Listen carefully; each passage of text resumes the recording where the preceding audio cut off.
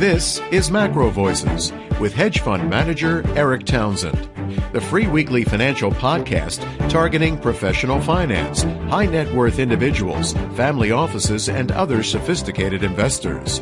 MacroVoices is all about the brightest minds in the world of finance and macroeconomics telling it like it is, bullish or bearish, no holds barred. Now, here are your hosts, Erik Townsend and Patrick Ceresna. MacroVoices episode 61 was recorded May 4th, 2017. I'm Erik Townsend. We've got a fantastic show lined up for you. Big news in crude oil this week. And we're bringing back one of our most popular guests ever. Professor Steve Keen heads up the economics department at Kingston University in London.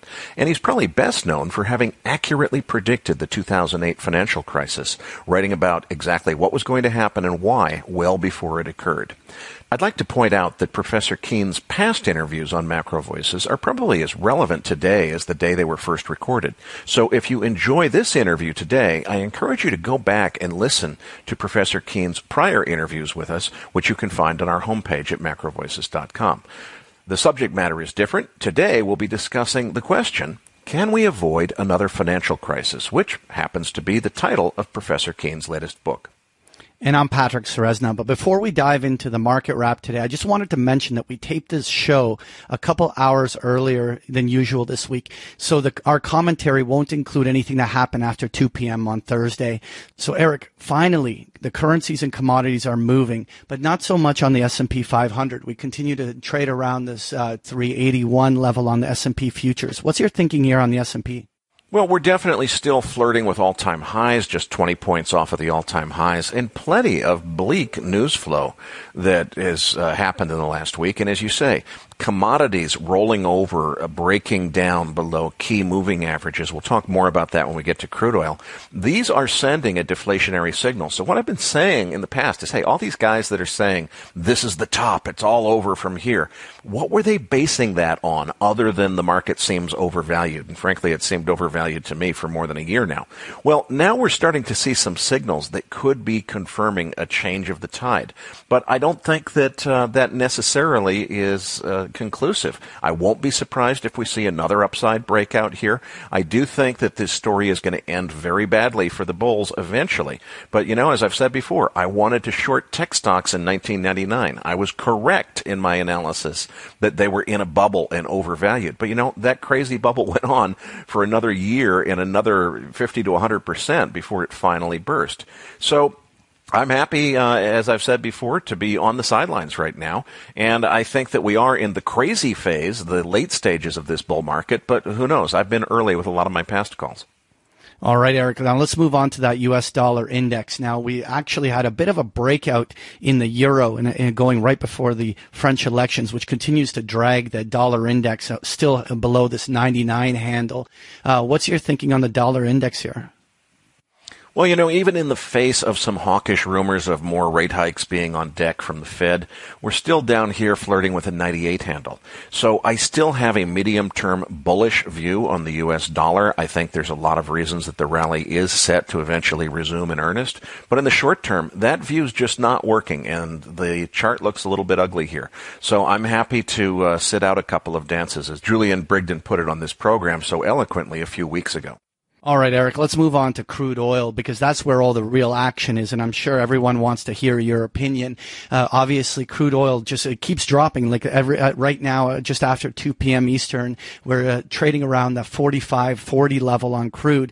What's your thinking here, where we're going next? Well, I said this morning that I thought we were going to take out 47, and I said I thought the selling would accelerate after we got through that support at 47. Well, boy, that was the understatement of the century. What has happened is exactly what we've predicted for more than a month on this program. I said that we would find some support at the 200-day moving average, right around $49, then a little bit more support at 47. Once that broke down, I thought we were headed towards a 44 handle. I didn't think we were going to get to a 44 handle today, but boy, as you say, about 20 minutes after 2 o'clock as we're taping this segment, we're very rapidly approaching that. As you say, we're just broke below 45 spot 30 as we've been speaking in the last couple of sentences. So who knows how far this is going to go. The inventory was just the catalyst. Crude oil was a drawdown of 930,000 barrels nationwide. It should be a bigger drawdown. This is the time of year after spring maintenance is over. We're coming into summer driving season. Now, it doesn't feel like it. It's only May, but you have to realize that the gasoline that will be sold Memorial Day weekend, the traditional beginning of summer driving season, that's going to be refined from crude oil that's already been purchased by the refineries. So from a refining perspective, we're already into summer driving season. So 930,000 barrel drawdown nationwide is too small for this time of year. 728,000 barrel drawdown in Cushing, Oklahoma is too small for this time of year. How much a drawdown in gasoline? None. Build of 191,000 barrels. Not a huge build, but a build just the same at a time when we would be expecting drawdowns. Distillates drawing down 562,000 barrels. So the big story, I think, is the breakdown below the 200-day moving average, which was right around $49. Now, 200-day moving average is a big deal in crude oil. And we had a suggestion from one of our listeners that we include a chart book with our market wrap. So we're not ready to do that completely, but we do have one chart for the crude oil market. You can find the link in your Research Roundup email, so I recommend that you go ahead and download that, and you can refer to it as we go through this commentary. You see on this chart, which goes back 3 years, that the last time we had a breakdown below the 200-day moving average, because crude oil tends to stay on one side of the 200-day or the other, and once it crosses, it usually doesn't go back. So the last major breakdown was August 1st of 2014. That was then followed on September 2nd of 2014 by a death cross, which is where the 50-day moving average crosses down below the 200-day moving average. And that, of course, was just before the epic move down to $26. We came back above the 200-day moving average on April 12th of 2016. That was confirmed a few weeks later on May 10th of 2016 by a golden cross. That's where the 50-day moves above the 200-day. It's basically stayed above there ever since. So for just about a year now, we've been trading above the 200-day moving average. There were 3 prior tests. Those are the yellow ovals on the chart. Those show that there were attempts to break down below the 200-day, but they only lasted a couple of days. The record was 4 days set back in March just this year. And boy, you look at the magnitude of this one today. What you see on that chart is not even the full move, because that was captured at noon or so. We were still at $46. We're coming up on $45 here.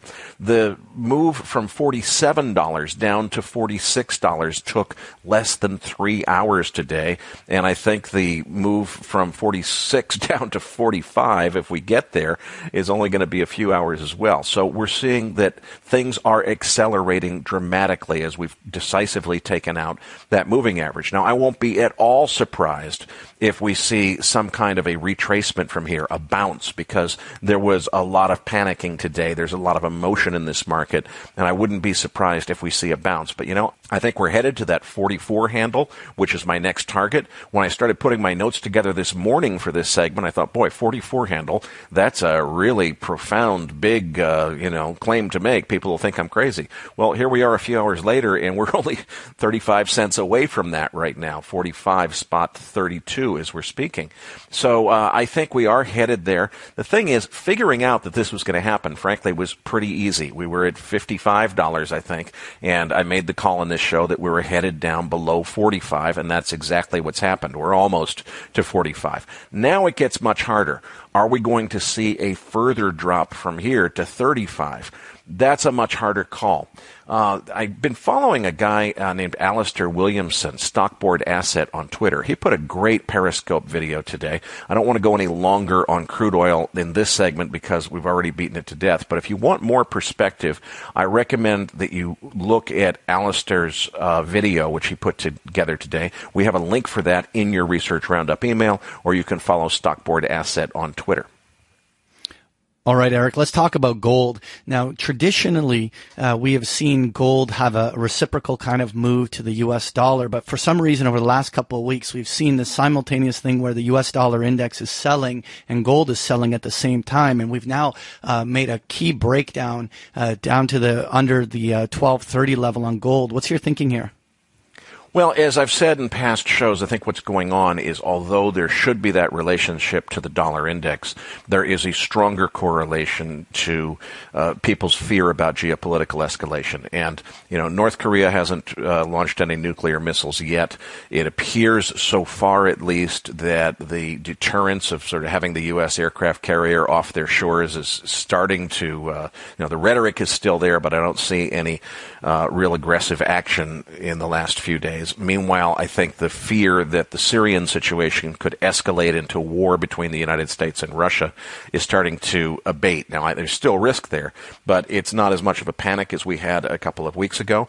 My call a few weeks ago was I think that we were probably going to see, as that geopolitical fear came out of the system, a pullback in gold to 1220 or so. Well, we almost got there today. We hit 1225. So we're basically into that target range that I described. It's starting to look attractive here, but hang on. Look at the CRB index breaking down below its 50-week moving average. Alistair covered that in the video that I mentioned earlier. Look at broader commodity indices. Look last night at, I believe, iron ore actually traded limit down at one point overnight in China. We're seeing a lot of across-the-board weakness in commodities, sign of a deflation signal. That could spell further weakness for gold. We had a listener question that I received this week, which is, hey, I've said very many times that I'm long-term very bullish on gold, but I'm not buying it. So why not if I'm long-term bullish? And the answer is I do this all day long. I run a fund, I sit in front of the screen all day, and I'm able to afford to focus on a shorter time horizon. If I was a retail investor and only had time to think about the markets once or twice a week, I would be buying and holding gold because I think it is a good long-term investment. I think it is likely to move to all-time new highs in the next few years. The thing is, I do have the time to sit and watch the market all day. I'll admit that I may have missed an opportunity at 11:25 when I had originally thought might be a buying opportunity. I'm going to wait this one out a little bit longer, and if I were in a different circumstance, if I was a retail investor and didn't have any gold, I would buy some and I would start buying the dips and accumulating it slowly. But I would only do that to the extent that I was going to be comfortable with the size of my position, that, hey, if it dips down to 1,000 before this is over, before it finally starts moving up, I won't panic, I won't freak out, I'll just take advantage of the opportunity to buy more. All right. Well, Eric, I want to talk to you also about these 10-year Treasury yields. All week we've been hovering around this 230 level, and then just today we've crawled up to about the 236 as interest rates are rising here. Where do you think the 10-year yield goes from here? Well, we are climbing back up a little bit. 235 is still just a little ways off of the lows that we were seeing in the low 220s a couple weeks ago. I think that if I look at this rollover in commodities, it really makes me think that more deflation is coming, maybe recession is coming, and that lower yields are coming. So I don't know that for sure, but I'm still leaning towards lower yields, not long term. I mean, obviously, this 35-year bond bull market has to end somewhere. Did it end last summer at the 1.35 or whatever the low print and yield was? I don't know. Maybe we're headed below that, but at some point you're going to want to be short treasuries. I'm not ready to do that yet. I think that we probably have another treasury rally coming before this is over, especially if the stock market rolls over and we head into recession. There's going to be a lot of flight capital moving out of stocks into bonds. Thanks, Eric. Let's move on to our featured interview. Now, Professor Keane is head of economics department at Kingston University in London. Eric's interview with Professor Keane is coming up as MacroVoices continues right here at macrovoices.com.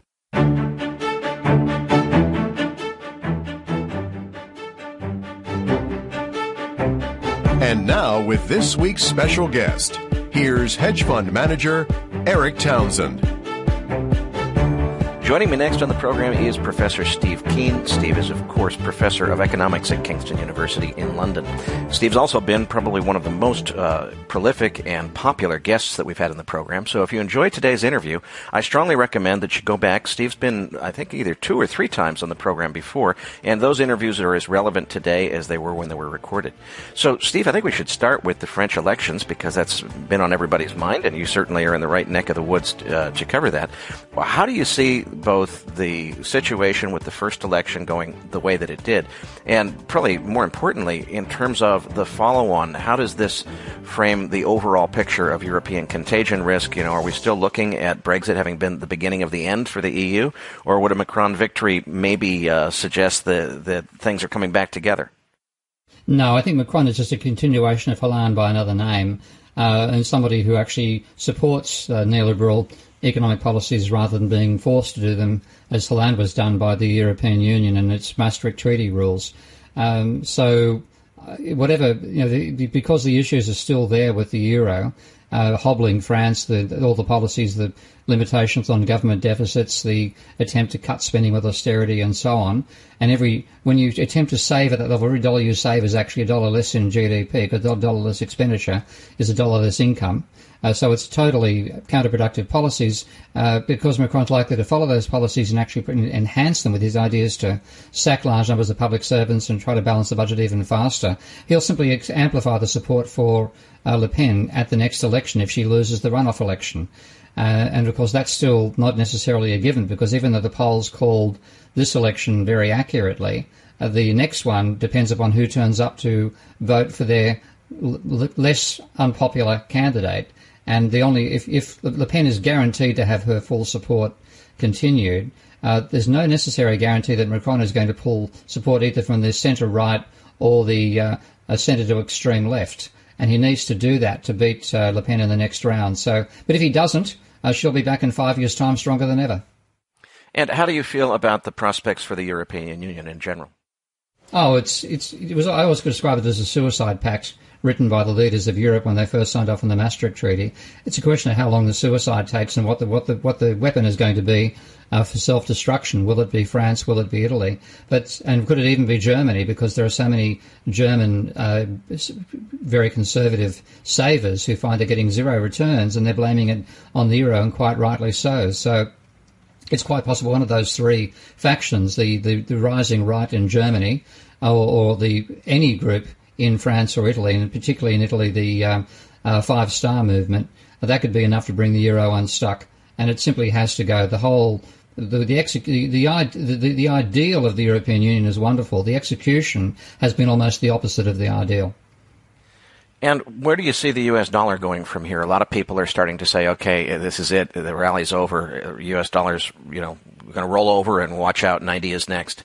Are we seeing the end of the dollar rally, or is this just a pause that's set to resume? Oh, I think I don't like calling short-term movements in the currency, but the strengthening of the euro because people saw Le Pen probably being defeated in the next round. There's certainly going to be room for volatility on that play when the second round occurs. But my feeling is that once it's obvious, let's say Macron does win, once that happens, the euro is going to weaken. If Le Pen wins, the euro is going to crash. So I'd be getting ready to short the euro after. Not that I'm going to speculate in currencies, by the way, but if I was, my position would be expecting the euro to fall shortly after the election. It could rise for a while with Macron, but once the realisation set in that his policies were not going to save France, they're going to actually continue pushing it further down the euro hole, then the euro is going to start declining once more. And U.S. equity market, we should probably let our listeners know that we recorded this interview several days early, so we may not have the latest data, but we're still just fighting with the previous high of 2,400 on the S&P. Looks like Donald Trump's tax plan may be the catalyst to push us even to new all-time highs. Do you see this equity market continuing, or are we getting to the point where maybe we're running out of steam here? Well, the equity market's been powered by quantitative easing until Donald came along, it's becoming powered by Donald easing. Now, it's massively overvalued in any historical trend. If you take a look at Schiller's lagging price-to-earnings ratio, the level of the S&P right now has only got two periods where it's been exceeded. One is the rally, the enormous bubble we now know the 2000 rally was, when the PE hit almost 45 to 1. It's currently 29.41 to 1, and that is almost exactly equal with the only other peak that stands out, which is Black Tuesday in 1929. It's that level of overvaluation.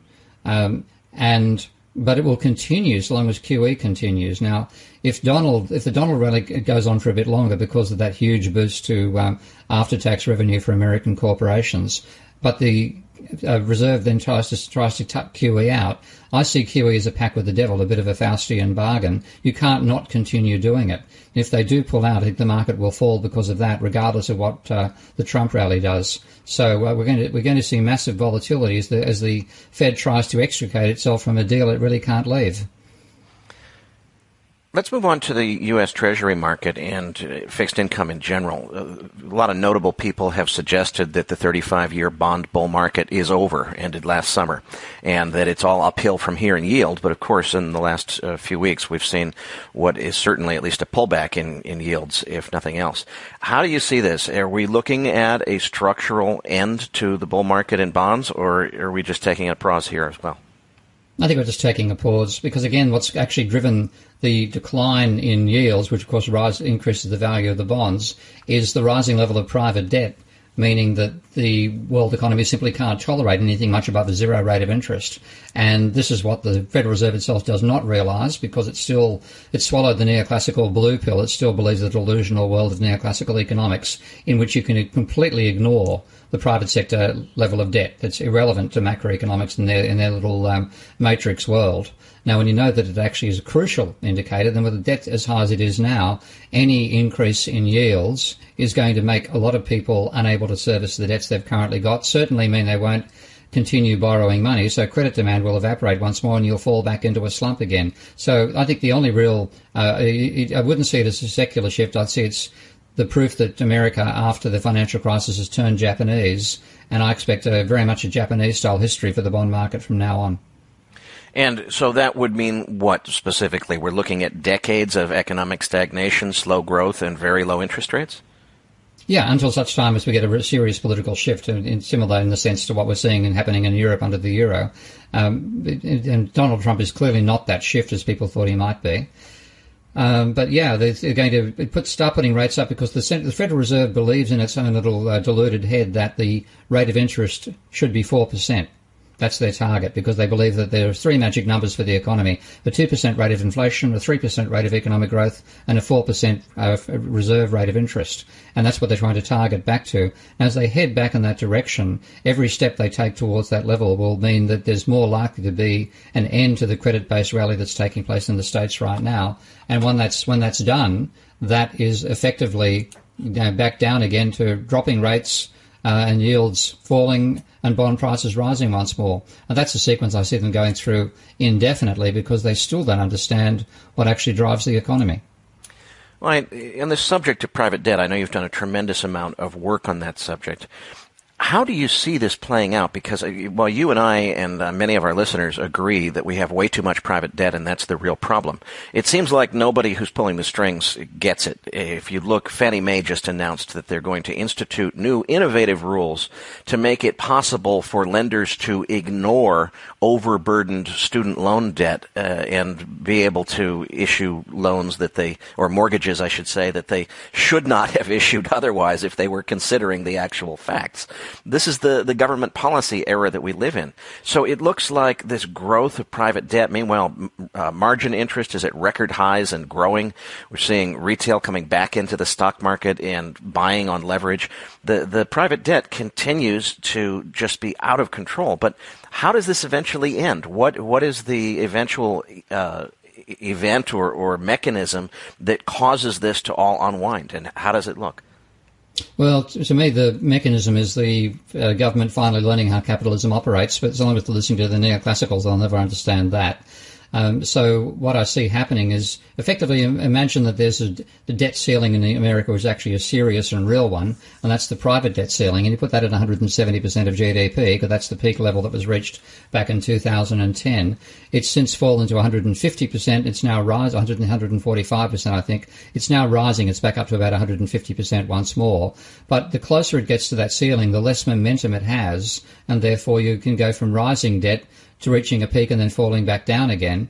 And when that decline in the rate of growth of debt occurs, that's a decline in credit. Demand will evaporate, and all the confidence that the economy is recovering will disappear from the legislators and the regulators. They will then start dropping rates rather than raising them. So this is the game that Japan's been playing with itself for 15 years. That's a very unintentional pun, but I'll let it hang in the air there. I think the Americans are going to do the same thing. And if I look at the credit dynamics for America right now, I'm just looking at one of the charts on my Prof. Steve Keen website, where I've got all the charts from my new book up there, plus a few others. The peak level of credit, which is change in private debt in America, occurred in 2008. That was 15% of GDP. It fell to minus 5% in 2010. It's now hit 7%, but if you look at the data, it's starting to turn back down to negative again, or rather declining once more. So it's never going to reach the level of credit demand that occurred before the crisis, and you'll continue fluctuating up and down with a policy being driven in the opposite direction and not quite knowing why they're reversing, but being forced to by circumstances. Steve, I want to move on to some of the geopolitical risks that are growing around the world. Why don't we start with the North Korean situation? You know, obviously this guy is threatening the United States openly and alluding to preemptive nuclear strikes. A lot of people would like to think that they're not capable of doing that, but of course they are doing missile launches and tests. What does this mean for financial markets? What are the potential risks, and where do you see the situation with North Korea going? Oh, North Korea has always been doing this. It's always been belligerent and blustering, and it's a bit like the smallest guy in the class throwing a temper tantrum every time the bully comes anywhere near him to tell the bully to back off. Get too close, I'll smash your kneecaps in. And that's pretty much what's being said to America for the last 40 years. The sensible thing is the bullies normally thought if I throw a punch in this guy, obviously I'll win, but he might actually break my kneecap before that happens, so I will back off. Trump doesn't seem to understand that. So it does scare me that we could actually see something preemptive occurring. I don't think it will. I think that all the limitations that are set there in terms of when you can declare, I think, DEFCON 3 before you can actually launch a nuclear strike, that rules out, I hope, preemptive action by Trump. On the other side, with our little North Korean hairdo man, equally, this is just the usual tactic. Be belligerent, threaten Armageddon to maintain your domestic control. I think the best thing you can do to understand this is go and get a copy of 1984 and read what was being said by the various, the three parts of the world, all the bluster they would do to maintain power without actually having to go to war with each other. So I hope that's what's happened in that situation. It'll just become a sideshow. But because every time he increases the range with which he can throw a missile or throw a weapon, then the more likely it is Americans might try something foolish like a preemptive strike. Because from everything I understand about North Korea's military capacity and the distance to Seoul, it could do.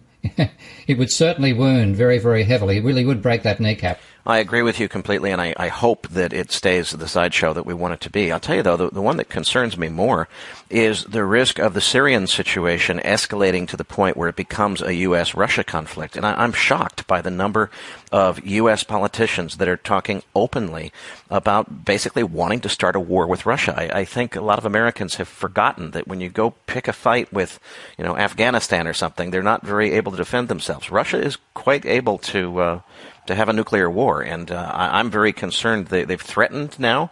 Russia has said that if the U.S. repeats something like the Tomahawk missile strike on Syria, which they felt was completely unjustified, that they would respond with force. We have Russia threatening to respond to the United States with military force. That scares the heck out of me. How do you see the situation, and where do you think it's headed from here? No, in some ways I see a match between a checkers player and a three-dimensional chess player. No prizes for guessing which one I think is which. So I'm just hoping that whatever provocation happens to happen in Syria, which of course people who voted for Trump thought they wouldn't be needing to discuss anymore, that would have only happened under Hillary. I hope that whatever provocation Putin is intelligent enough to completely outstep them. and end it strategically in his advantage without a large loss. That seems to be how he operates. And but again, you're dealing with a total wild card in terms of what's going to drive Trump's behaviour and how much does that fit into what the military-industrial complex actually wants to do. And maybe they want a military strike there, but it is beyond the level. It's. I mean, how can you actually discuss global politics when it comes down to the ego level of a leader who is totally inexperienced in playing games on this scale versus one who, of course, is incredibly experienced and has been quite successful for the last 20 years? Let's go back to economics, probably a more refreshing.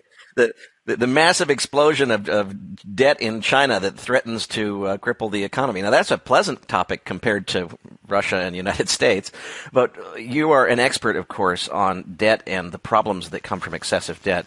Kyle Bass has suggested that the situation with the explosion of leverage and debt in China since 2008 is setting up a situation that might force the Chinese to devalue the yuan in a massive way, potentially sending a wave of deflation around the world. And, of course, there's a lot of different views as to whether or not that's realistic. How do you see this? Is that a realistic scenario that Mr. Bass paints, or is he completely out to lunch? No, I think it's actually pretty much on the money there, because the only thing that got China through the crisis back in 2008 was an incredible increase in private credit. If you look at the first impact of the global financial crisis on China, it was something like about a 40% fall in its exports volume very, very rapidly. And what that meant was that the factories, which are mainly along the coastal cities in China, were forced to lay people off. And when they laid them off, most of them didn't have work permits to actually be in those cities. They were forced back to the countryside. So the scale of political chaos that meant for China was enormous, and they had to get a rapid stimulus in there. Now, what they did was, because the state banks are pretty much actually government-owned banks, and also because in China, if an official tells you to do something, it's very good for your health to follow the instructions. So the level of credit in China as a percentage of GDP was about 20% when the crisis began. It fell, as it would have done because of the lack of demand for investment in that stage, towards 15%, and then the directive hit, and it went from 15% of GDP to 38% of GDP in 1 year.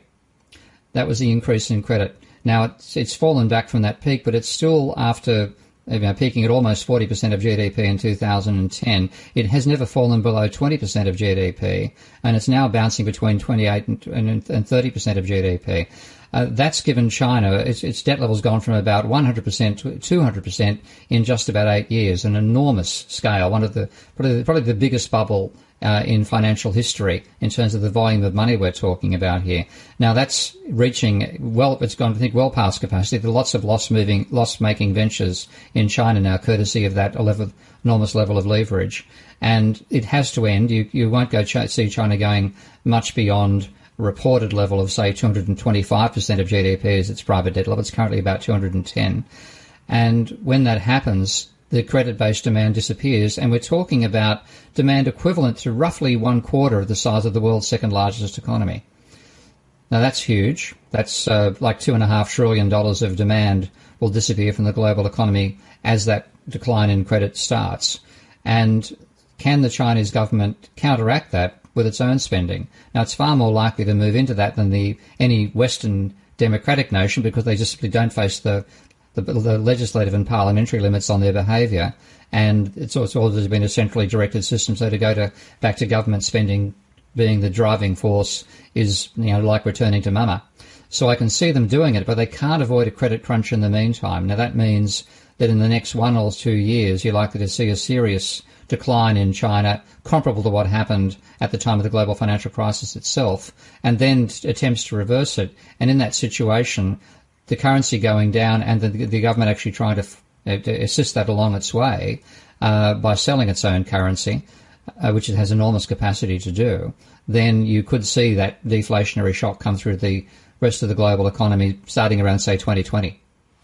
So it sounds like a credit crisis in China could indeed be the catalyst that might lead us to another financial crisis or another global systemic situation. That, of course, begs the much broader and overarching question of, can the world avoid another financial crisis? And it is, of course, timely that we ask you that question because you've just published a book by that exact title, Can We Avoid Another Financial Crisis? That is available right now on Amazon in the UK only, and it sounds like about mid-May before it will be available for order through Amazon in the United States. We will get a email out in our weekly Research Roundup email. When it is possible to order that book in the United States, we'll send the Amazon link at that point to our listeners, so our U.S. listeners will have the ability to do it. But let's get a preview right now for those who aren't able to see the book yet. Can we avoid another financial crisis? Our listeners who have heard your prior interviews know the answer is no, but let's give them a little bit more for their money than that. Why is the answer no? Okay, the answer is no because it's a complicated no. If it was a straightforward no, I would have written a two-word book rather than a 25,000-word one. But the basic cause is that total demand in the economy is the sum of the turnover of existing money plus credit. Conventional economics tells you can ignore credit. That's why they didn't see the financial crisis coming. It's why I did see it coming. Now, if that's the basis, the turnover of existing money plus credit is your sort of total expenditure, which therefore becomes income, then if you have a rising level of private debt to income, at some point, for a range of reasons, and I elaborate these in the book, you then have people not willing to take on any more credit. The credit to the income level plateaus, and when it plateaus, credit, which is the change in debt, goes to zero. And of course, if you have people trying to pay their debts down or they're going bankrupt, then credit actually becomes negative. So what was a positive contribution to demand in the lead up, once you reach the saturation point, becomes either zero or negative.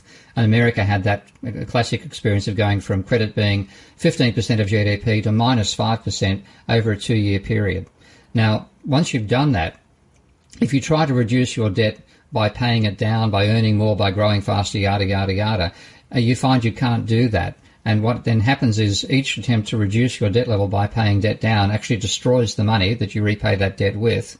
And that reduction in capacity to spend reduces your income as almost as much or more in some cases, given large levels of deflation, reduces your income more than it reduces your debt level. So your debt ratio either remains constant or rises. And you can be stuck there without a little event like, for example, the Second World War.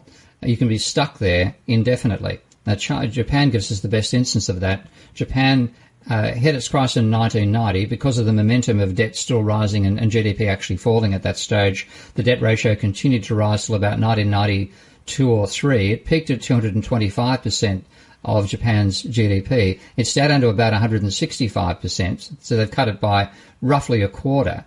But that still gives it a debt level which is probably 1.5 times as much as that economy should be carrying. And therefore, nobody wants to borrow money for investment. The investment is less than it needs to be to cause the economy to grow or to have the firms being able to finance innovation, and the economy becomes stagnant. Now, America joined that same situation 18 years later with this crisis in 2008. Several other economies did the same thing. The Netherlands, obviously, Spain, very obviously, Ireland also, the UK, though it didn't actually realise it had done this. And they're all what I call the walking debt of debt. They're carrying so much debt, private debt, that they are not investing, they're not growing. They therefore stumble on with only one real source of demand in all the turnover of existing money, and that, because of the situation of a long-running slump, that happens even more slowly again, so even that turnover slows down. So they're the walking debt of debt. But there are countries that appeared to get through the crisis in 2008 with flying colours, South Korea and Australia being the two most outstanding examples, because they were the only two OECD nations not to record a technical recession, two consecutive quarters of negative growth. They got through it by increasing their leverage. So Australia's running at about, having hit about 180% when the crisis occurred, it's now about 210%. It's got the second most over-indebted households in the world. The only ones that beat them are the Swiss. And with that level of debt, they're going to hit a ceiling in the next 2 or 3 years, more likely the next 1 year for the housing sector. And that's the end of credit demand there. They'll go from being what I call they managed to cheat the crisis, but they're now what I call the zombies to be. And in terms of the countries identified, the major countries, China obviously, Canada, almost certainly, South Korea, Australia, and then a range of unexpected countries like Belgium, Norway, Sweden, the Netherlands, and so on. The Netherlands has got the capacity to both be the walking dead of debt and a new zombie all at once. Steve, you did your PhD thesis modeling Hyman Minsky's economic models, and you're obviously one of the leading experts in the world on this whole Minsky cycle. So what I'd like you to do is, first, for anybody who may not be familiar with Minsky's work, give us a quick overview of the Minsky model, but particularly what's always fascinated me, people talk about the so-called Minsky moment, when all of a sudden there's a tipping point and everything changes. What causes that boom-bust cycle to switch from boom to bust and that Minsky moment to be triggered? Is there something that you can look for? Or are there signals in the economy that tell us when it's coming? How do you know how to interpret this? Yeah, good question. The starting point is that asking what question did Minsky ask himself that led to his hypothesis. And this is one thing I'll start the new book with by talking about the attitude that mainstream economists had to the economy, believing not only they understood how the economy operated, but they were managing it so well there would never be another crisis. And they were making pronouncements like that up to and including June of 2007, 2 months before the crisis actually began. So Minsky, rather than the reason they reached that answer, by the way, was they thought the important economic question is, can we derive macroeconomic theory from microeconomics? That's what occupied the minds of so-called leading Nobel Prize-winning economists for the last 40 years. Minsky asked himself a completely different question. He posed it first really in the 1950s, and that was, can a Great Depression happen again? And if so, why hasn't one happened so far? And he's writing in the 1950s, 60s, and 70s. And to me, that was a far more sensible question to ask about capitalism. And having asked it, it makes you focus upon elements of the real world that the mainstream completely left out of their theories. So to make their theories more tractable, their simplistic 19th century mathematics they think is sophisticated, they left out the existence of money. Now, most people think economists must be experts on money. No, they persuaded themselves you can ignore money and model capitalism and derive your monetary variables as extension of the real phenomena you think are happening with money just being a veil over barter. So they left out money, they left out banks, they left out debt, and they therefore were completely blindsided when a crisis caused by money and banks hit them in 2007. But Minsky's perspective was to say, well, capitalism is inherently cyclical. Now, that itself is a shift, because the neoclassicals say capitalism is in equilibrium, which is not a capitalism I've ever experienced in my lifetime, but that's their vision. Start from equilibrium. Minsky said it's always cyclical. They then said, let's leave banks, debt and money out. Minsky said banks, debt and money are crucial. So he said, how do banks, debt and money interact with the inherently cyclical nature of capitalism? And his idea was very, very simple. It's beautifully easy to portray, unlike neoclassical theory, which involves talking about utility curves and all this sort of nonsense. So Minsky said, take some point in history shortly after there's been a financial crisis when the economy appears to be doing okay in the aftermath.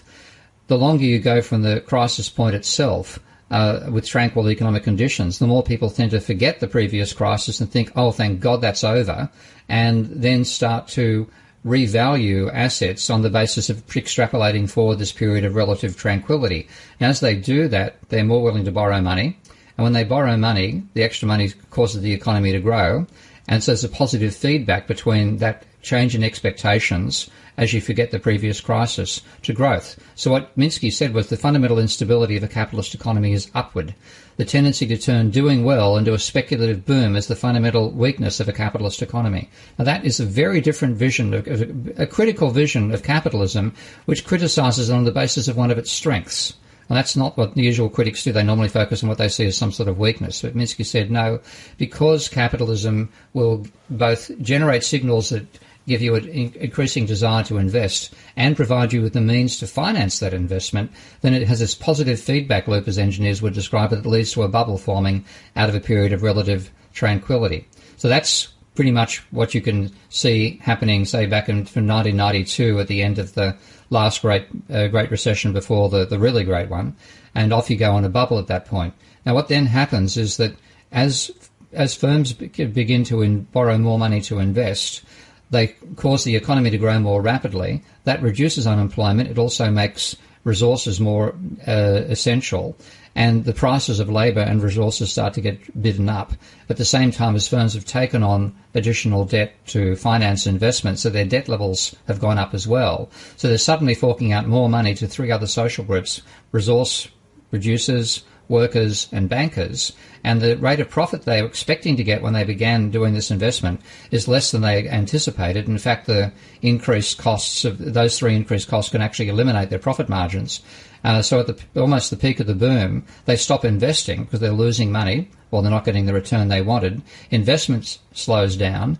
That slowdown in investment finally translates through with a lag to the change in prices for commodities and for labour. And as that decline goes on now, as you go from a boom to a slump, and declining share going to workers and going to for raw material resources, part of the return to bankers doesn't fall as much because it's based on the increase in debt that's come out of that bubble. So the debt level's risen. They're getting a larger share of income as the other two social classes see their share decline. And then when you get to it reaches a new point where the rate of return to capitalists has got back to the level that stimulated them to invest in the first place. But that now involves a larger share going to bankers and back to a smaller share going to workers and to raw material providers. So another boom takes off again, but it starts from a high level of private debt. So that keeps on happening, several cycles, and you finally get to the point where there's such a level of private debt taken on, such a reduction in income going to workers in particular, and also prices for raw material suppliers, that when the boom starts, and with this much, much higher level of debt, the increase in the share going to the raw material producers and the workers can eliminate that profit very rapidly, and therefore at that point firms again try to go through the same old process, but they owe so much money, having accumulated all this debt compared to income through a series of booms and busts, they can't delever. They can't pay down their debt, and you go into a period where there's declining nominal debt but rising ratio of debt to GDP, and you have unless you have a massive scale of bankruptcies wiping out that debt, or some government spending to make up for the decline in private cash flows, you have a Great Depression. And that's the Minsky moment. It's when you reach that point where so much is going to the bankers that what's left over for capitalists after they've paid their wages and their raw material costs is actually possibly negative, and the economy will just continue descending into a crisis. If you look at the housing markets in Canada and Australia in particular, a lot of people feel that they're in bubbles and, out of control in terms of excessive valuations. Certainly in some U.S. cities, that's true. San Francisco has seen just so much money coming out of China that their property values have been pushed way up. So what actually causes housing bubbles to pop? Is it just a relationship of personal income to affordability of debt service, or is it something else? It's more complicated. I mean, the wild card of that enormous demand coming in from China is something which we haven't had to deal with before. And the scale of increase in profit, the scale of wealth that's been generated there is so great that people have got a strong encouragement to buy in what they see as politically safer areas, and also buy cities that actually have blue sky above them rather than smog everywhere. So that's an initial wild card. But the basic causal mechanism that drives house prices is actually mortgage debt. And this is why we get trapped by a little trick in mortgage debt, which leads the causation of house price bubbles forming and then also them bursting to be the opposite of what people actually think they are. So this is slightly hairy logic, but I'll see if I can talk it through in the radio. If you imagine what the monetary demand for housing is, it's fundamentally new mortgages. More than 90%, when you particularly get into a bubble, more than 90% of the money that's used to buy a house is borrowed money. That is new mortgage debt, which is therefore a change in the level of existing mortgage debt. Now, if you want to convert that into what's the flow of demand per year for standardised houses, you divide that by the price index, so that new mortgages, which is change in mortgage debt, divided by the price level, gives you the flow of demand for houses per year at one particular point in time. Similar thing I can do on the supply side, but I'll leave it at that for the demand side now. So you get a relationship between change in mortgage debt and the level of house prices. It takes a bit of mathematics to work it further than this, but the final punchline is that what causes rising house prices is change in mortgage credit, where mortgage credit is change in mortgage debt. So you get a relationship between acceleration of mortgage debt and change in house prices. And what it means is that you now have to look at the acceleration of mortgage debt to know when there's going to be a turning point in house prices. Now, here I'm going to get really hairy, so I hope people cope with this logic. If you imagine that there's some base level of mortgage debt to GDP, which is when there's a totally stable economy, you might have, say, the ratio of mortgage debt to GDP being say, 20%. So mortgage debt is 20% of GDP. If you hit a peak level, America was below 100%, but let's just say the peak level is, say, 100% of GDP. Then if you connect the through over time, from the 20% low level to the 100% peak, you get a elevated S. And the slope of the slope of that S is the rate of change of mortgage debt. Now, that will peak halfway up the hill. If you're starting in the valley at 20%, rising to the plateau at 100%, then halfway up that slope is the maximum rate of growth of mortgage debt or change in new mortgages. But it's actually the acceleration that actually drives house prices. Now, the acceleration is the slope of that change in mortgage debt. The change in mortgage debt, if you have that S-shaped shape for the ratio of mortgage debt to GDP, then the change in mortgage debt, the new mortgages will peak at the halfway point on the S-curve and then go down. So you've got a pimple there. Now, it's not the shape of the pimple that actually gives you the burst of house. It's the slope. It's the slope of the pimple itself. So the maximum point on that pimple, where you get this going up the hill and then coming back over in terms of the rate of change of mortgage debt, that's where house price changes peak. And that's the acceleration peak is before the change peak, which is before the plateau. So when that happens, you then have house prices start to fall. When house prices start to fall, that discourages people from taking out more mortgage debt. That means the amount of demand being created in the overall economy by credit, mortgage credit, declines. And with that decline, you set off a decline in total demand, and that causes the rise in unemployment. So this is one reason why asset markets tend to move ahead of the physical economy. It's because of the acceleration is what drives asset markets, whereas change is what drives the real economy. So when the housing bubbles burst, as they did in America, for example, in 2006, it's sometime after that the economy itself falls over. And Canada, Australia, South Korea, Norway, by the looks of it, Sweden quite possibly, Belgium are all going to repeat that experience in the next 1 to 3 years. Okay, if we look right now at the U.S. housing market, we're actually seeing that the price levels have turned around. We're seeing a recovery in U.S. housing prices, but it's happening at a time when mortgage debt is actually falling. So is that because of this acceleration ratio that we're seeing what seems like a counterintuitive relationship? And that's why it's so tricky, because if you imagine you use a car to think about how do you handle acceleration versus velocity, you can be your acceleration can be falling as you are getting your velocity is rising because you're reaching the maximum speed the car can actually do. So we have this period where there can be acceleration is still positive. You are going faster per unit of time than you were beforehand, but you're going faster more slowly. So you can have rising velocity with declining acceleration. Then on the other side, if you are now tapering down, and this is the state for the new mortgages in America, you can have the level of new mortgages falling, but falling more slowly and therefore accelerating. So it's really quite a tricky dynamic. And if you then do this analysis, which I've done, and I'm publishing a paper on this front, I hope next year, with Paul Omerand and a guy called Rickard, who's our econometrician, we've done the causal relationship using very limited but nonetheless indicative linear mathematics called Granger causality. We've shown that it's acceleration of mortgage debt causes a change in house prices, not the other way around. When you graph it for America, as I've done on my Prof. Steve Keen website, you'll see it looks like there's no relationship you can really discern between the level of mortgage debt and the level of house prices. When you look at the acceleration of mortgage debt and the change in house prices, it's almost like you've got a hand inside a glove. They fit so well. And at the moment, mortgage debt in America is accelerating, even though its ratio to debt to mortgage debt is flatlining or only slightly rising, and that's what's giving you the rise in house prices. And they have actually gone past the previous peak. Wow. Well, Steve, every interview with you is like drinking economics from a fire hose, is the metaphor that I use. But I want to ask you a question on a totally different topic, because I really enjoy your perspective and how down-to-earth and connected to reality your views are, and as opposed to the neoclassical economics crowd that doesn't seem to be in touch. But I was actually shocked watching the Real Vision television interview where you were on the other side of the microphone interviewing Dr. Michael Hudson, who also is a PhD in economics. In theory, the two of you guys, you're both PhDs, you're kind of representatives of academia in a sense.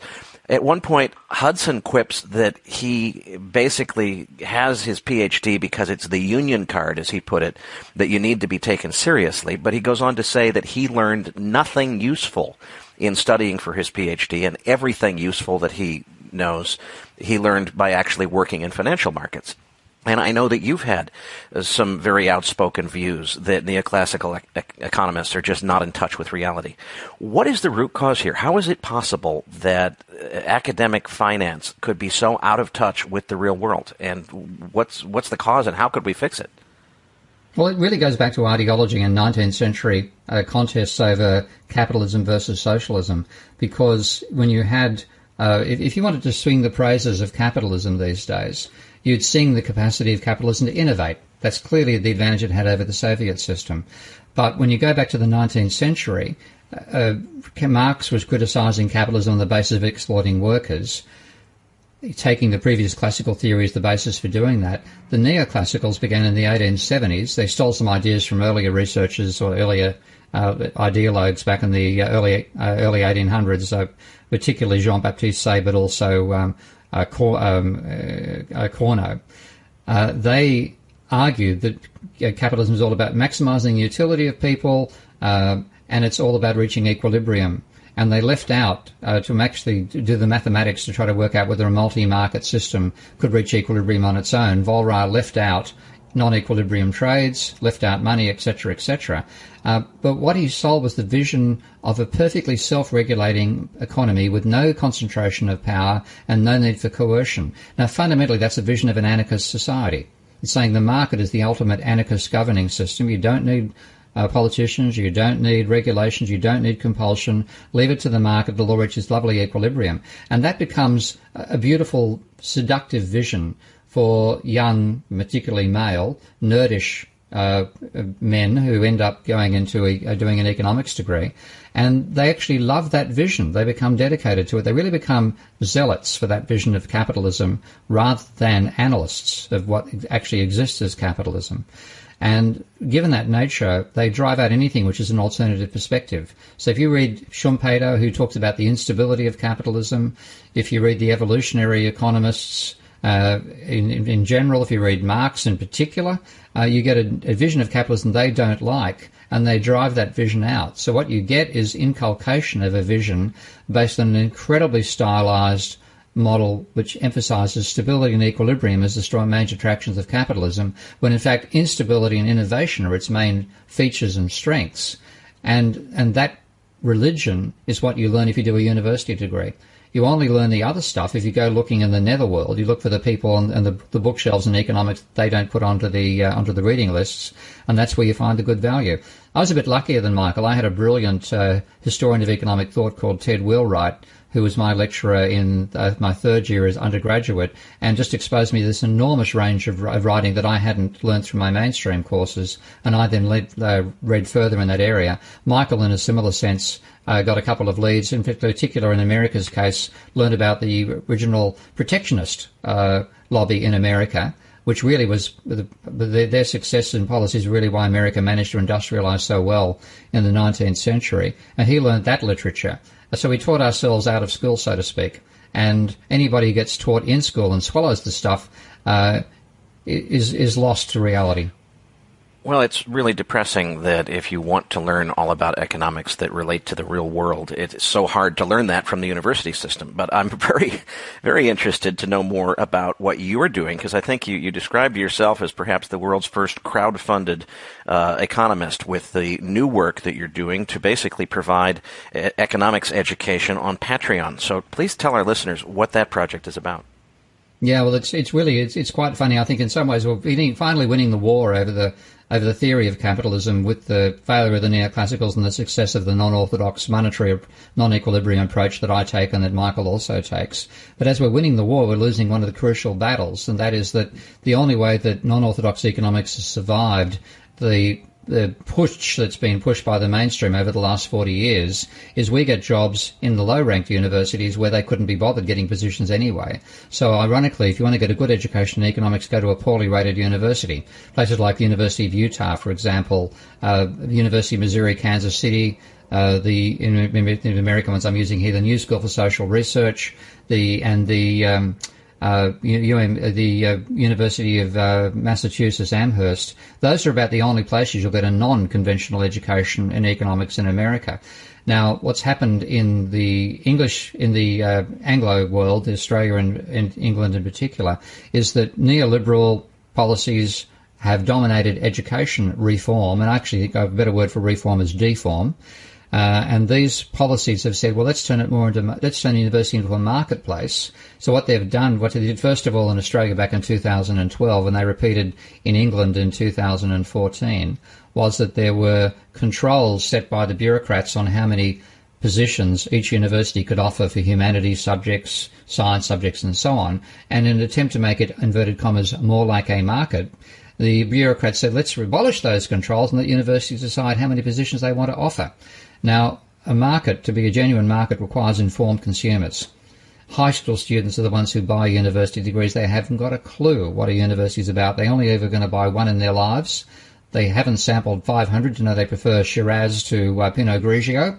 They haven't become informed consumers at all. So their response to that was to say, if a high-ranked university offers me a position, it must be better than the lower-ranked university. So what that meant was the tenuous hold on academic positions that non-orthodox thinkers like I had in universities like Kingston was eliminated, and because students were poached by the higher-ranked universities in the UK. So our Kingston's intake has gone from 22,000 students to 15 over a 3 or 4 year period. It's now financially stretched, can't afford the expense of having me do my public intellectual role in economics. So I faced either 4 times the teaching load, which would eliminate my capacity to extend the theory and to educate the public, or I had to find my 3/4 of my own salary. So I'm doing that with Patreon, and the intention ultimately is to build an online education service of people who really want to learn about economics from a non-orthodox point of view and don't have time to go to university and won't go, of course, to the low-ranked ones anyway.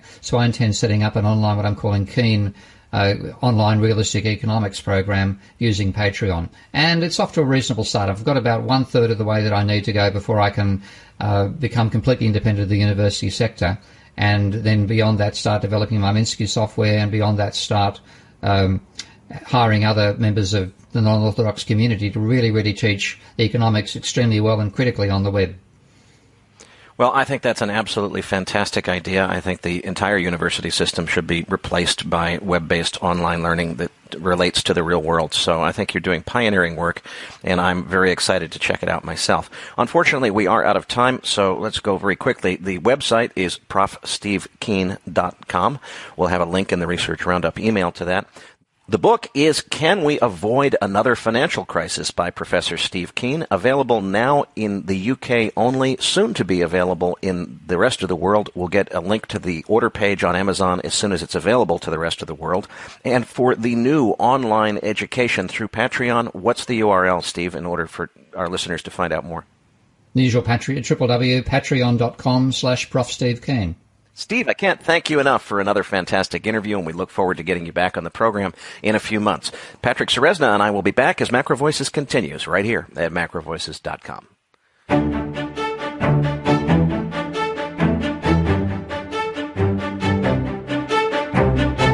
MacroVoices is a listener-driven program. Please email requests for specific future interview guests to requests@macrovoices.com. You can email questions for the program to mailbag@macrovoices.com, and we'll answer them on the air from time to time in our mailbag segment. We also welcome your suggestions for how we can improve the program. Now, back to your hosts, Erik Townsend and Patrick Serezna. Erik, what a great interview with Professor Keene. What were your thoughts on the interview? Well, Patrick, the thing that was most striking to me is clearly Professor Keene is fed up with the establishment educational system. It sounds like this campaign he's doing on Patreon, he basically wants to go into the business of selling economic education online to the general public rather than doing it through the university system. And my hat is off to him. I think he's an absolutely brilliant guy. I do think that his view is not the only view. Certainly, I have respect for Austrian economists. Professor Keene is not in the Austrian camp. He's in a slightly different camp, but he's plugged into reality as opposed to the neoclassical nonsense that they teach in universities. So that's gotten us to thinking, boy, wouldn't it be cool to put together at least one, maybe several shows where we're not doing the news of the day as we usually do on this program, but we might have Professor Keene actually give some economics classes, some lectures, if you will, on the program, and we could use those for holiday weeks or something like that. So Patrick and I are working, folks, on that. We welcome your suggestions, but we'd really like to, if Professor Keene wants to go in the business of selling economics education online, we'd love to give him a place to showcase his work and maybe put some teaser content out that will help him with his sales. And we certainly encourage you to check out what he's doing on Patreon. The other thing, though, that really made me think of you, and I wanted to follow up with you on this, Patrick, is his comments on Canadian real estate. I've been watching Canadian and Australian real estate, and I definitely think that these markets are both completely out of control. And I think that flight capital, I shouldn't say flight capital, it's really dirty money leaking out of China is what's driving it. Now, you live in Canada, so you've got a lot more insight on this. How do you see the situation with Canadian real estate? Well, Erik, I really enjoyed Professor Steve Keene's work because I'm a really big fan of Hyman Minsky. And I think the situation, when you look at the Minsky models, really is very relevant when looking at Canada. And one of the core aspects or tenets of the Minsky model is the idea that stability breeds instability. And when you look at Canada and the Canadian economy, it has been the beacon of stability and resiliency when through all the financial crisis and everything, the Canadian economy held up like a rock. And this has bred a culture of complacency in Canada. There's that embedded psyche in the average Canadian that real estate only goes up, and you can't lose money in real estate. You just have to see it through. That culture is now really ingrained over here. Okay, hang on, Patrick, because when you're talking about this, what specifically is causing you to say this? Is it because of what you're seeing in prices? Is it because of what you're seeing in the behavior of individuals around you? What are the signals that are telling you that we have this condition of just reckless bullishness in real estate in Canada? Well, Erik, I had the opportunity of being a part of the tech bubble in '99, as well as the gold and silver bubble, and I look at today in the Toronto real estate market. I can only reference Toronto because that's where I am located. But there was a story several months ago where there was a builder that was putting out a townhouse complex, and the builder basically was having the grand opening. They came to the office with his team, and essentially they came and there was a lineup of hundreds of people going around the block to get a piece of this action. So what did the builder do? He turned around and literally told everyone that they're delaying the opening by several hours. They went literally into the office and they reprinted everything, bumping the prices up several $100,000 on all of these townhouses, reopened and still sold out. And I listened to that story, and it reminds me when I was back just getting into this industry back in the late 1990s. I remember the lineups of people waiting to open up brokerage accounts so that they could buy Nortel shares. The lineups at TD and RBC to just get a piece of that action. And then I think back to the lineups I've seen of people waiting to buy gold and silver at the different bullion dealers in 2011, and I can't help but to feel and see that this feels the same as that. Boy, it reminds me of a story when I was living in Hong Kong in 2009 and 10 at the peak of that real estate bubble. Right around the corner from where I lived, there's this, it's now a famous story, it's called 39 Conduit Road. Condos, just like you're saying. All of a sudden, the word was out that these things are selling like hotcakes. They're selling above their asking price. You got to get one. And the stops came out. Wealthy people from China were smuggling money in from Macau, and they would pay anything for a piece of 39 Conduit Road, any price. It ended up being the most expensive residential real estate ever sold in the history of the world on a per square foot basis. Several months later, it came out that all of those early sales were totally bogus. It was friends of the builders, and it was all just set up as a con, and everybody fell for it. And it was, an entire building sold out for about double what it was worth. So it sounds like you're in that crazy bubble stage in Canada with Canadian real estate right now. But let's go back to what happened in the United States. You had years of being in that condition. It's not until there's a proximal trigger, some kind of catalyst, that pops the bubble. In the case of the United States, it was in the second quarter of 2007, a whole bunch of adjustable rate mortgages all resetting at once, and that caused that trigger that basically popped the bubble. So what would be the equivalent trigger, or have you figured that out yet? What do you see coming? How will you know when the bubble is bursting in Canadian real estate? Well, this is why I really admire Keen's work, is because to me, the real estate turn was not going to be this moment where the average Canadian reaches this rational moment, said, that's enough. I can't pay any more or a higher price for the houses. I always believed that this was going to be a credit or liquidity event. And this is where right now we had a very interesting thing happening here in Canada, which is the situation with Home Capital Group, which was one of the biggest secondary mortgage dealers in Canada. It's sort of, some people are calling it the new century moment in Canada. And so one of the reasons why house prices were so flush with liquidity, not only was this big flood of foreign capital coming in, but essentially this very robust shadow banking market and secondary mortgage market existed, getting people approved for mortgages that would normally never be approved by the Main Street banks.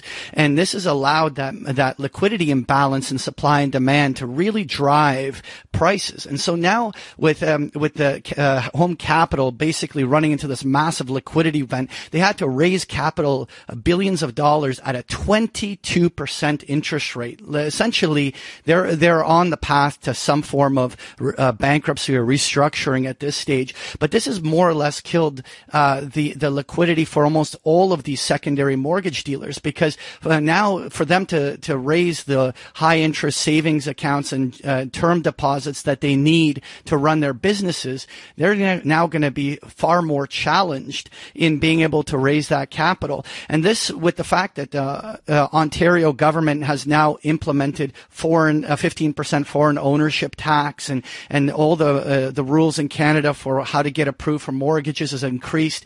We're now seeing a real shift of what it would take for someone to borrow money. But the real question, and I think that what you're trying to get at, is when is that turning point? Well, this is now a liquidity event, but it has not yet become a credit event. But a liquidity event can very easily morph into a credit event. And this is really where the next few months are going to be so important to watch how this continues to evolve. Because if we see that it's very difficult for people to get mortgages, and that entire liquidity and capital access that was so flush with liquidity disappears, that could become the catalyst for a turning point over the next 3 to 6 months. Okay, so you're saying that the 15% taxes that have been imposed in Vancouver and Toronto, that's going to take a lot of demand out of the market for the cash buyers, the money sneaking out of China to park it in Canadian real estate because they like Canada better because it's easier to get the visa to go to Canada than the United States if you're in China.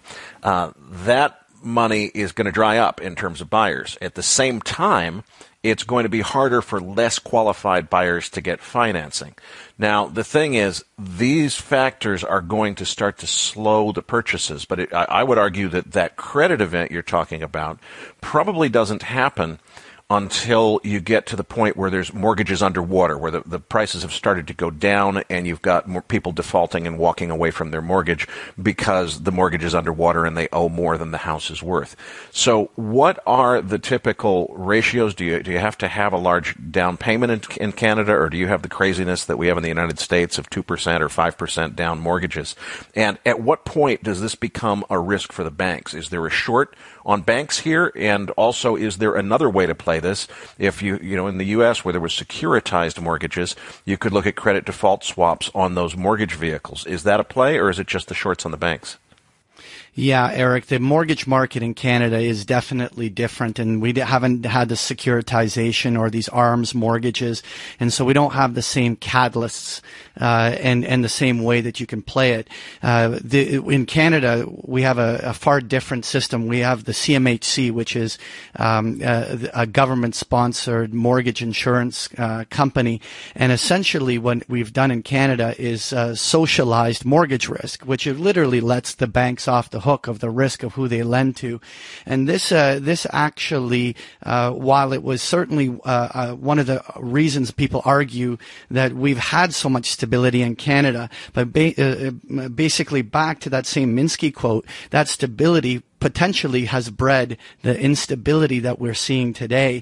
Nonetheless, these Canadian banks are not going to be badly hurt on the first wave of any defaults, because much of the risk is going to be absorbed by all the insurance on these mortgage defaults.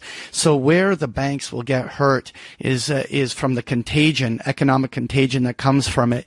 What you want to think is the Canadian economy is unique in a way that it only is driven primarily by two key parts of the economy. It's by our resource-based, commodity-driven part of our economy, and the fact that real estate plays such a huge driver in jobs and building and economy. And so if we have the scenario where commodity prices are declining and the commodity markets are under pressure, at the same time we have a slowdown in real estate where all the builders stop building, people can't flip, real estate agents stop making as much money, we could start seeing unemployment rising. We could start seeing the economy substantially slowing. And that's where the real risk to the bank stocks come in, because that's where all the periphery lending, credit card defaults, line of credit defaults, the lending substantially slows down. Corporations start to borrow less, and the whole thing can start a credit cycle. But to kind of sum that up, I think shorting Canadian bank stocks might be a little bit early, because we're only seeing the first cracks in the armor, like we've suggested in the U.S., where real estate peaked in late 2006, early 2007, and even a new century occurred in April of 2007. You didn't see a Bear Stearns or Lehman Brothers until late into 2008, but it really was just a process of the situation eroding. And I think really we may very well just be beginning that stage of seeing that rollover and the erosion and the prices peaking out. To kind of answer that, I think that it's still kind of early to play it. Okay, so it sounds like we're still in the beginning of 2007 in this story for Canada, and probably the move is to think about that bank short after you've seen this thing really start to happen, and when that contagion risk comes to fore. We'll certainly keep our listeners abreast of any developments in coming weeks and months here on MacroVoices. I know also that this is exactly what you teach. This kind of conversation is a sample of what you teach in your macro trading course at bigpicturetrading.com. So I want to encourage any listeners who would like more of this kind of content to check out bigpicturetrading.com and what's on offer there. Meanwhile, we need your help promoting the show. We've got some really amazing guests coming up in the next few weeks. The reason that we've been able to get these really big names is because we're finally getting enough registered users at macrovoices.com that Patrick is able to use that statistic of how many users and how many accredited investors in particular we have in our database in order to recruit these high-profile guests. So please retweet us when we announce the show, forward your Research Roundup emails to your friends and colleagues, and most importantly, please register your free account at macrovoices.com. The benefit to you is you'll receive our free weekly Research Roundup email. Never contains marketing or advertising. It's just a compendium of links links to all of the coolest free stuff that we could find each week on the internet. Patrick, what's in this week's Research Roundup? Well, the first thing that our listeners will find is the transcript for today's interview. In addition to that, I put in a link for a blog post from Variant Perception where they were talking about reflation is in danger due to low liquidity. There's also a link to a Jeffrey Snyder article titled A Case Study in Depression and Denial. But the one part that I want all of our listeners to really go check out is a great 10-minute Bloomberg interview with Kyle Bass talking about China's wealth management products. I really enjoyed it, and I think our listeners will too. So you'll find this and so much more in this week's Research Roundup. So that does it for this week's episode. We appreciate all the feedback and support we get from our listeners and are always looking for suggestions on how we can make the program even better. And for those of our listeners that write or blog about the markets and would like to share that content with our listeners, please send us an email at researchroundup@macrovoices.com or tag it with the MVRR hashtag on Twitter, and we will include it in our weekly distributions. Now, if you have not already, follow our main Twitter account at MacroVoices for all the latest and most recent updates. As well, you can follow Erik on Twitter at Erik S. Townsend. On behalf of Erik Townsend and myself, thank you for listening, and we'll see you all next week.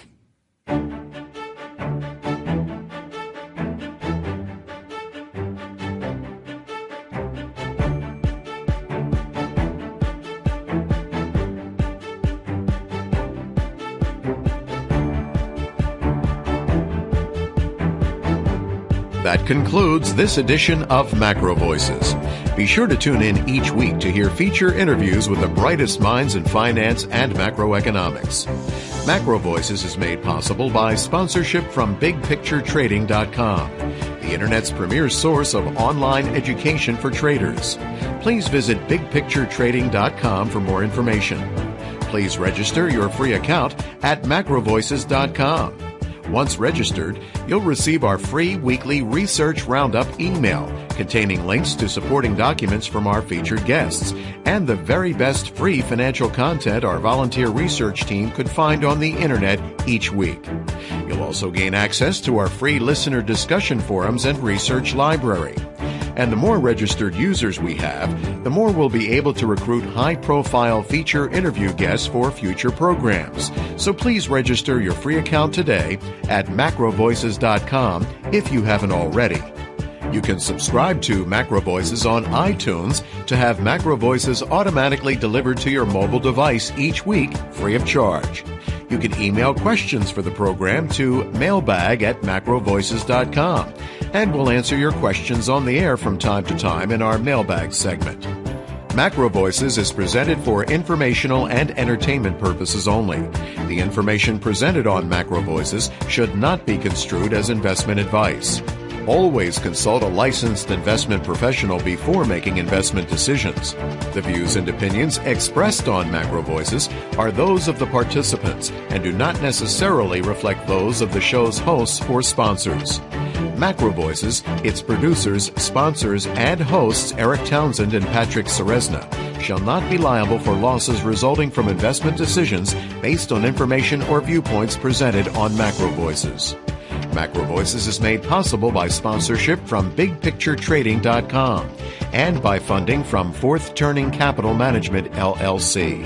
For more information, visit MacroVoices.com.